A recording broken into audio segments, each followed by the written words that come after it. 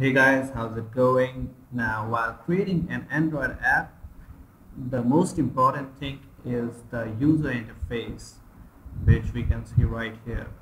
And what you must have noticed while designing a user interface or a layout for your app, what you must have noticed is that when you flip your app to the landscape mode, the user interface that you designed was just out of place or maybe just jumbled up and disorderly and wasn't what you expected.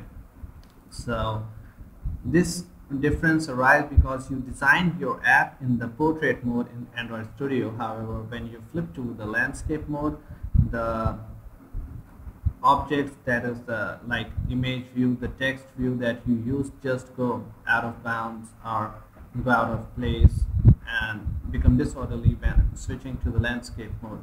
Now, the best way to avoid this mishap or this problem of the views getting garbled up when you switch your orientation of the mobile phone is to use an alternate mode for your or an alternate layout for your landscape mode and use a different layout for your portrait mode.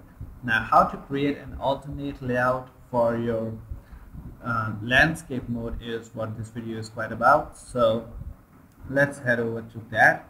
So to create an alternate layout, landscape layout for your app, just go to this icon that you can see right here and then click on create landscape variation.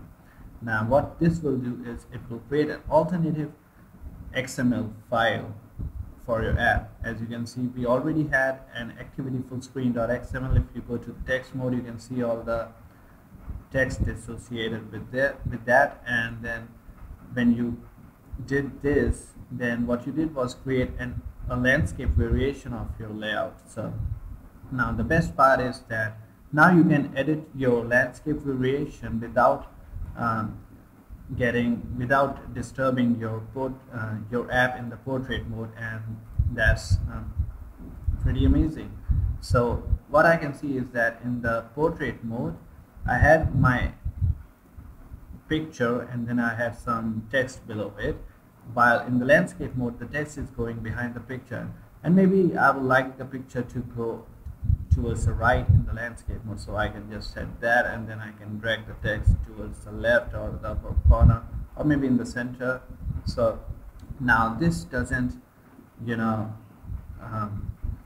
this doesn't affect the portrait orientation of the app, the layout in the portrait orientation. However, whenever the user flips their phone, and then they will be offered this landscape variation of your app. So that's how you do it, pretty easy, right?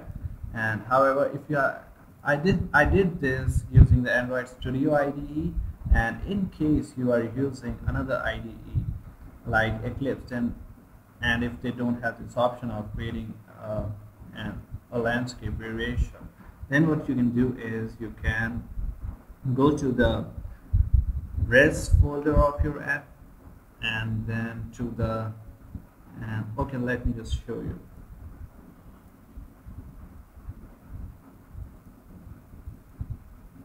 Okay, so open your Android projects and then your application, and in that click on app, then go to src, then main, then res, and then you can see that since I already created a landscape variation, I have this folder right here that is called layout-land. However, if you don't do this, then originally your res folder right here would have only this layout folder, which would contain the XML file that defines the layout of your activity.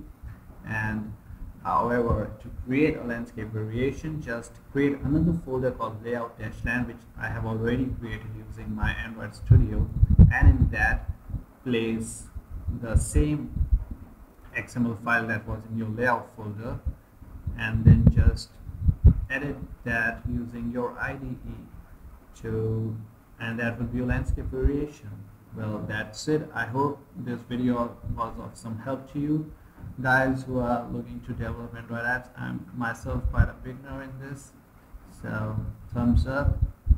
And if you have any other questions or doubts, don't forget to leave them in the comment section down below, and don't forget to like the video if you liked it, and subscribe to my channel, because why not?